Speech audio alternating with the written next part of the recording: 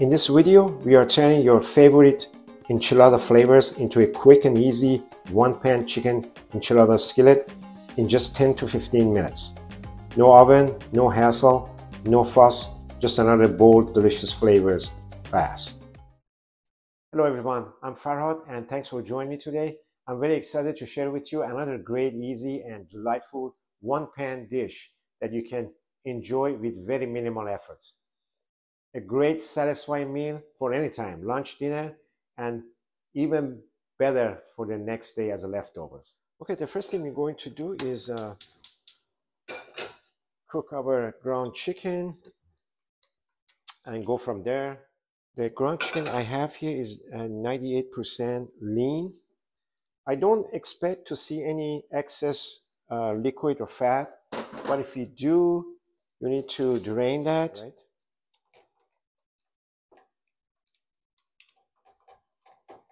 All right. I'm estimating this should take about 4 minutes to cook. So I have it on medium heat, and you want to keep it on that temperature. We're just about 4 minutes and it's done. And as you can see, there's a little bit of liquid. I'm going to get rid of that. And that's not fat, that's just the liquid from the meat. I'm going to add half a medium onion diced.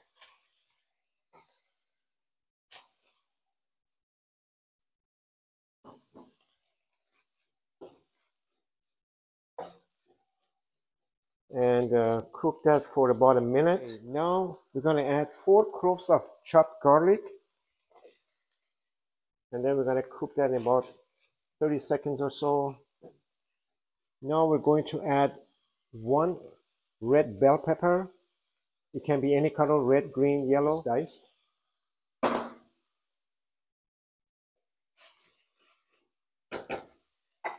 we are. We'll cook that another minute or so.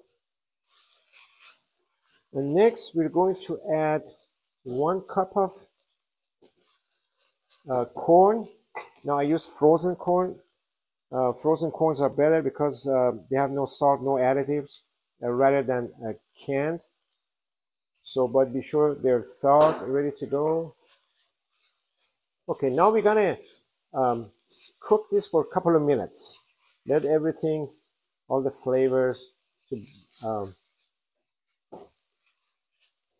blend together. So about 2 minutes. Okay, now we're ready for our seasoning. We're gonna add 1 tablespoon of taco seasoning. Low sodium, no sodium. Mix that. Oh, it smells delicious. Next, I'm going to add 1 teaspoon of chili powder. And then mix. See that? Mix it well.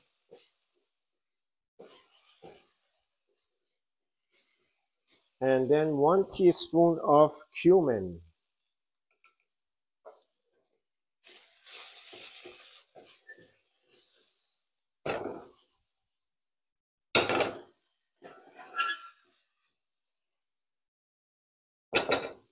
So after about a minute or so, we're going to add 1 can of black beans. That's about 15 ounces a can. And then mix well.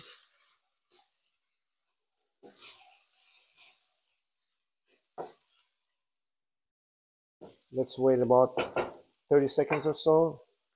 And now I'm going to add 4 ounces of green chili. This is from a can. That can actually is 4 ounces. So we're just going to add that to the pan. Here is 3 o'clock and 3 o'clock in the afternoon, and I haven't had lunch yet, so I can't wait till this is done. So we're gonna let this sit for another minute or so. Then we're gonna add some enchilada sauce to it. And we almost finished, almost, just a few more things to do. Now we're going to add, I have 2 cans of enchilada sauce. Each are about 10 ounces. So I'm gonna use 1 first. I'm just gonna add 1 first. and to see if you need to add any more.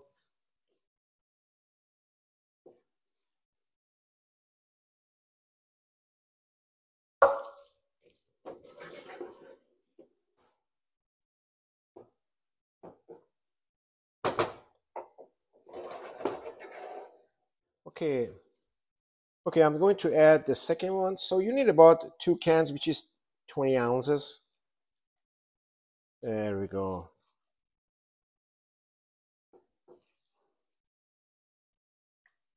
All right.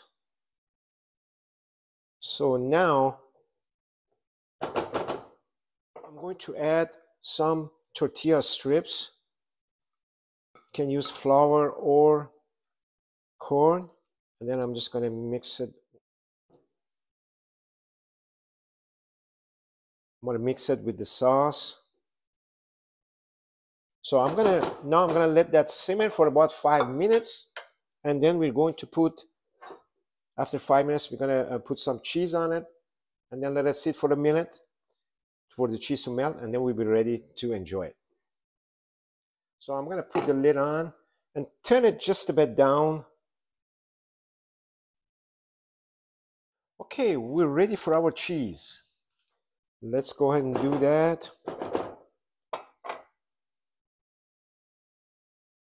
There we go. You can use any kind of cheese you like. I like cheddar and mozzarella. You can use Mexican cheese. There we go. Now I'm going to put the lid back and let it simmer for another minute. And then we're going to check back and see. Okay, it's been more than a minute, so we're good. I'm going to turn it on low. And as you can see, the cheese melted. Now one more thing left to do is some fresh chopped cilantro for garnish. And there we are. We are ready to enjoy this. Bon appetit. Now this dish serves 6 to 8 people easily. As you can see, there's a lot of food in there. Feel free to enjoy it with some salsa, sour cream, guacamole, pico de gallo, and for the vegan option, obviously you can replace the